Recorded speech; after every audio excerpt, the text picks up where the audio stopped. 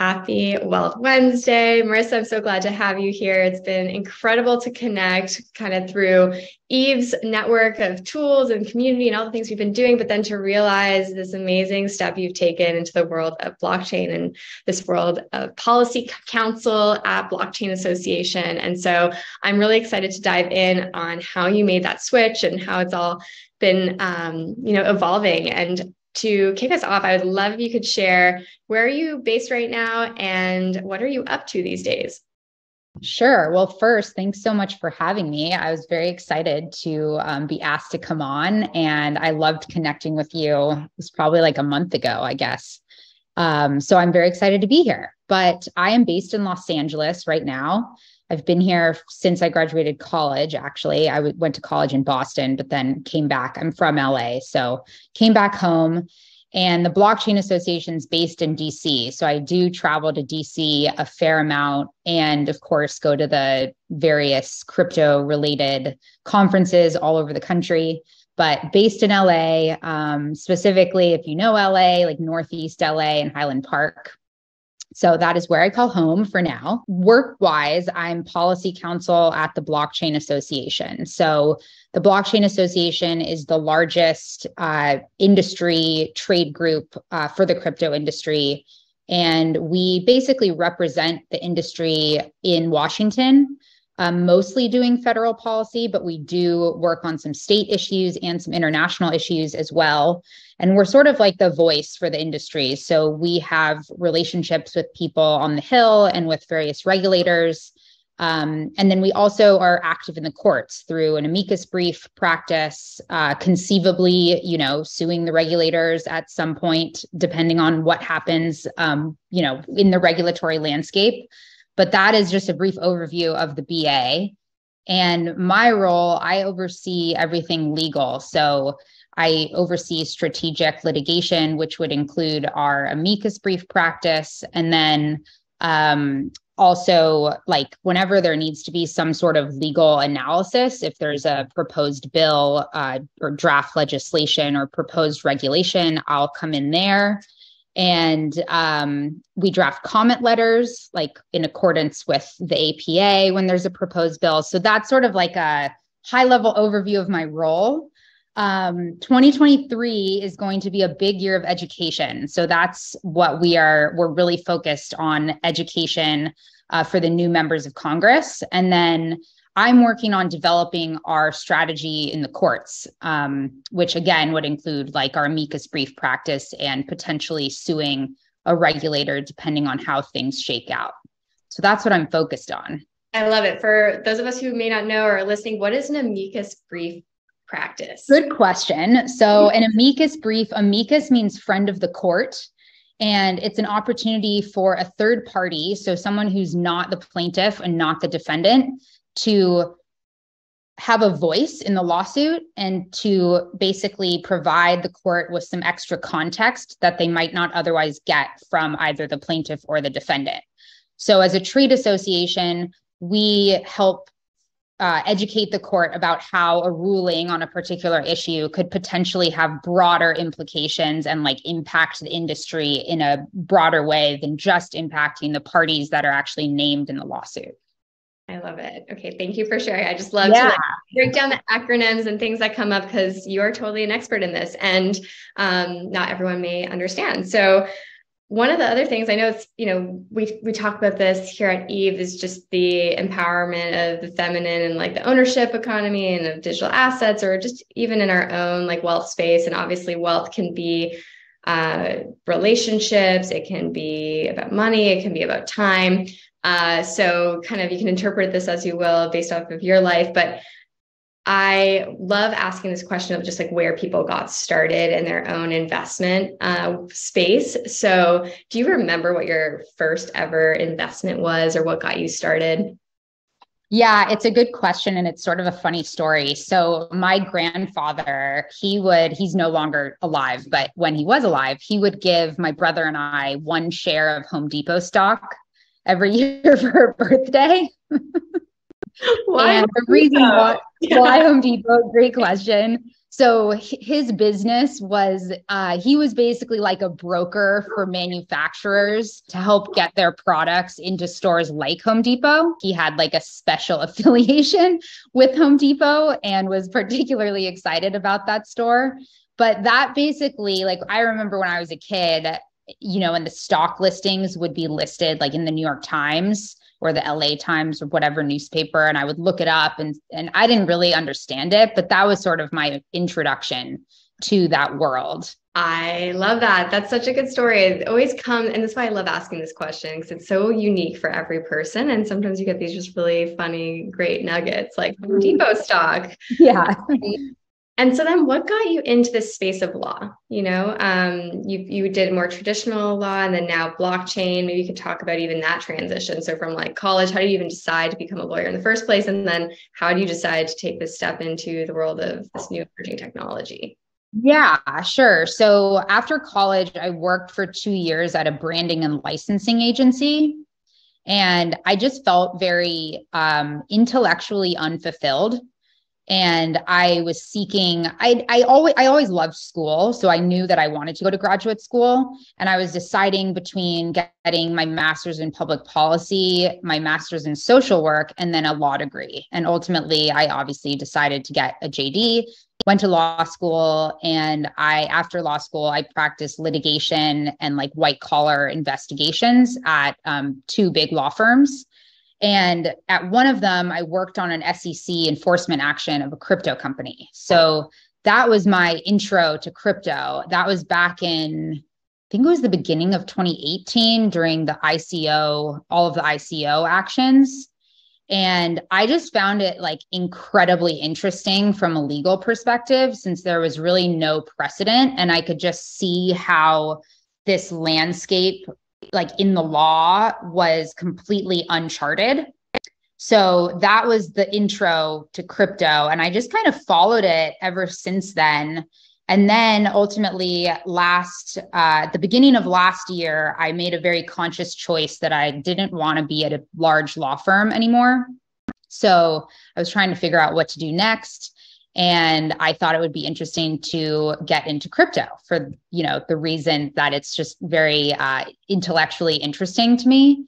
And I also think it marries both like it being interesting from a legal perspective and this emerging new technology. And then also there's like an impact angle, which is really important to me, and helping reshape our financial system to become more equitable, and not just the financial system, but like Web3 more generally, and creating more individual ownership over our digital content and digital assets. So that part of it was just sort of like motivated my soul. So it was like the marry of the impact and the intellectually interesting aspect of it. And then I saw the position at the Blockchain Association, and Jake Chervinsky, who's our chief policy officer and my boss, he actually clerked for the same judge that I clerked for, but he was a few years ahead of me. And he actually interviewed me when I was in law school for my clerkship.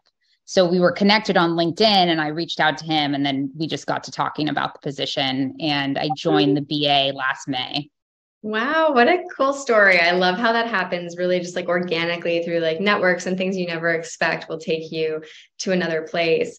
So what role do you feel like you play in the wealth space, and why is it important? Maybe that may or may not feel like it applies fully, but I actually feel like being at the forefront and lead of policy around blockchain does have a big role to play in like access and democratized access of who gets to Mm-hmm. Yeah, totally. I think definitely a big role from a regulatory perspective, and ensuring that this technology is still able to develop, and their like continued innovation is allowed. And I think, there's a potential for certain regulations to really close off a lot of the technology if they're drafted in a certain way.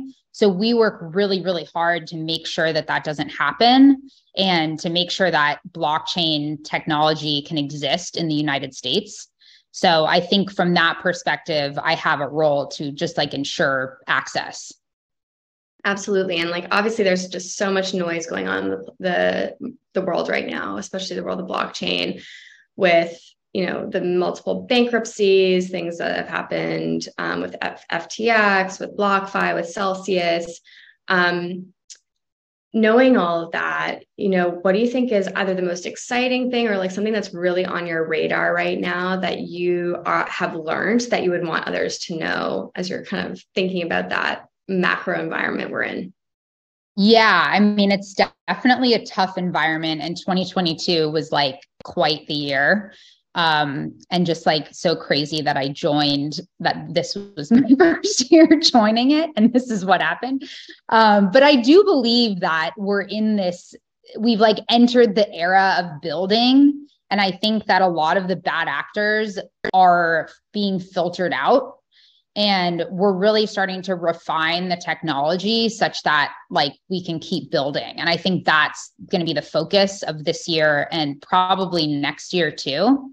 And then in terms of what I've learned, I mean, I have dug a little bit just into the parallels between the beginning of the internet and the start of like blockchain technology and crypto. And I just find it fascinating, especially from a regulatory perspective. Like when the internet first was, gaining popularity, the regulators tried to prevent people to use credit cards online. And obviously that is no longer the case. And like our entire lives, revolve around being able to use a credit card online. And that's like such a core part of like how we interact with each other and with businesses. So there's other parallels too, but I find that fascinating. And I sort of am like looking more into that history to understand like what are the core principles that we can bring from that to protect innovation in this space. And then sort of relatedly, like the history of like the Renaissance and how, during the Renaissance, there was the advent of the double entry accounting system, and it allowed for people to build wealth because they could have credit. Whereas before, people weren't able to have credit because there was like no way to account for it.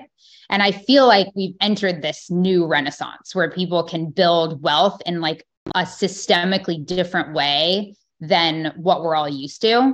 So that's what I'm like really excited about. And I think we're just at the beginning of it. I really love that. I think that we often miss out on these parallels and history, and at least blockchain, as I've seen it since like 2008. There's like kind of repetitive learnings that keep happening. And it's partially because like the history doesn't feel as documented or, institutionalized. So knowing those things and even comparing to the past can be so powerful to help direct the future.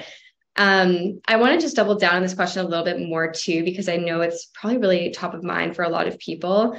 When you're thinking about those like third order effects, like third parties who are affected by decisions that might be made from a regulatory standpoint, especially around like the players like the BlockFis or the Celsiuses of the world, and especially around staking and, interest bearing products and all this like security stuff that's going on. Are there any like themes or things that are really top of mind for you on where you're starting to see regulatory like pushback that you feel like would have real third party effects, and that, the average person should be aware of, as they're thinking about advocating for their own personal, freedoms on value and transactions? So, anyone listening can like keep that in mind for themselves. Yeah, sure. So I think there's a few things. One is like the regulators are always focused on consumer protection, and that's sort of the like reason that they give for wanting to limit this technology. And I think it's our job to help educate them about why this technology actually solves for some of the risks that consumer protection related laws are designed to protect against.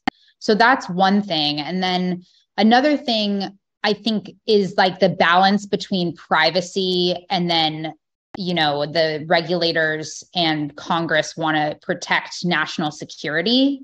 And I think our right to privacy, we have to keep advocating for that. Because right now the government with even just like in our traditional banking system, the government has a right to basically see all of our transactions because we have to do KYC, when we sign up for a bank account. And I'm not saying that shouldn't be the case, like that there should be no KYC, but it's just this balance between individual privacy and like financial privacy with protecting national security interests and protecting against illicit finance.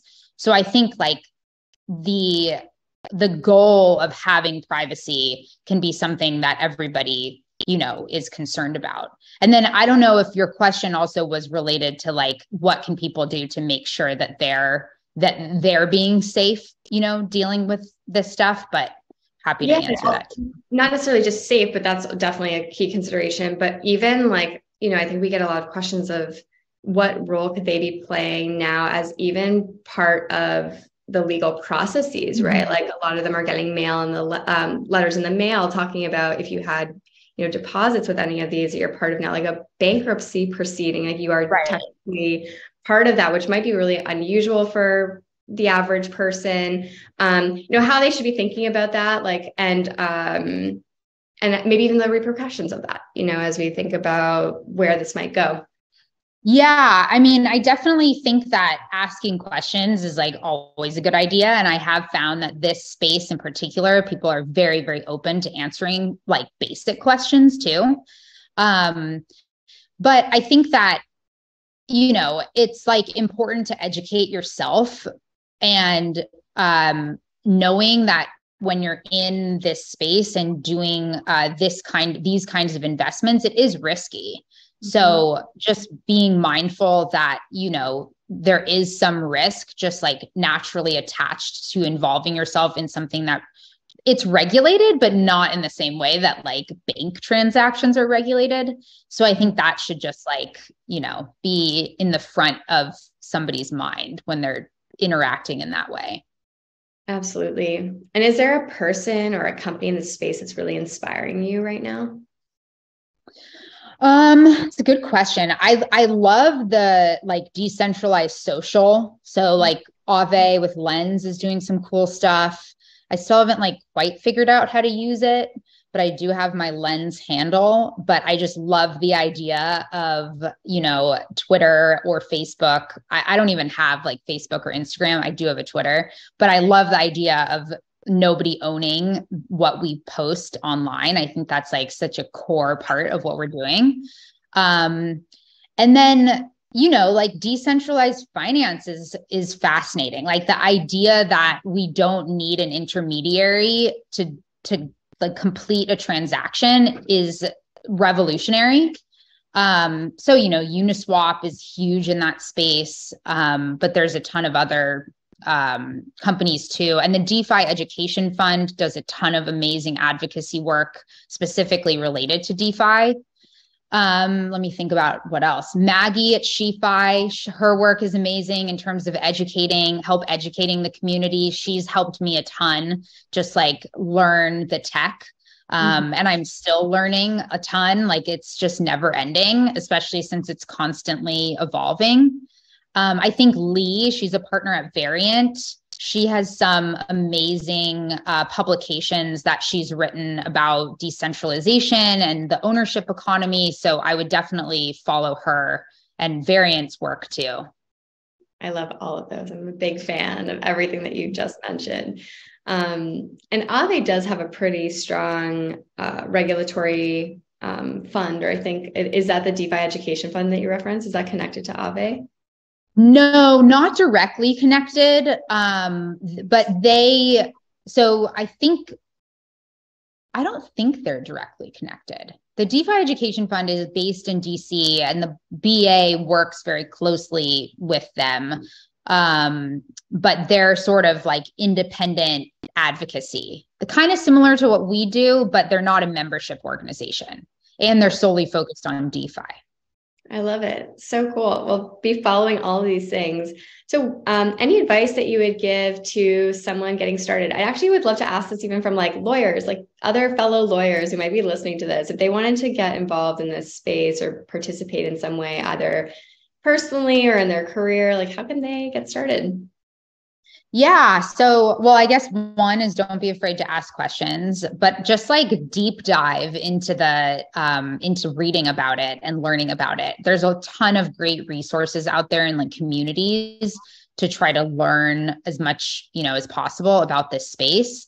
I think if you are a lawyer and you're at a firm, I would try to work on some crypto matters, or at least work on some securities matters or commodities like CFTC related matters.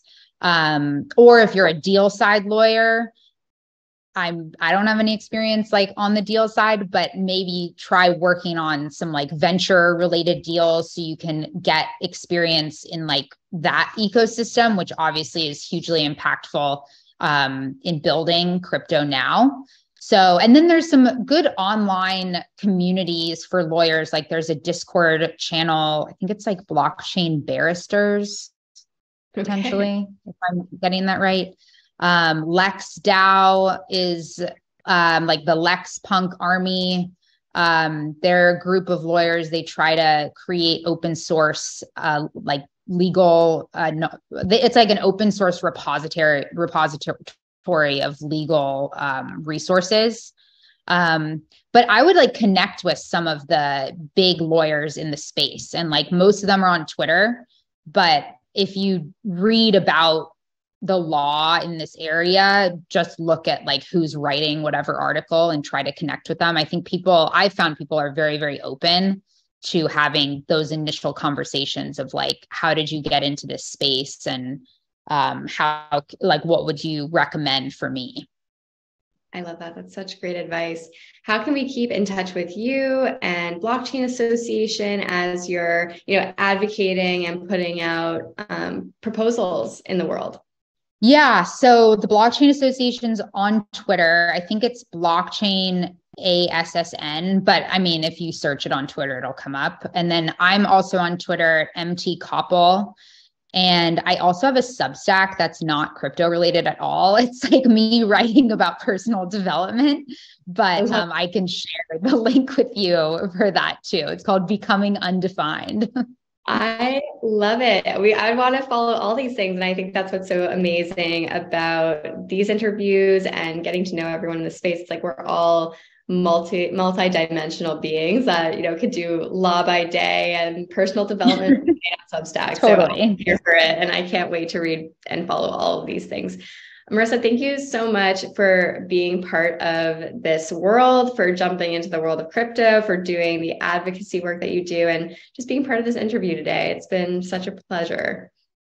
Thank you so much. This was fun.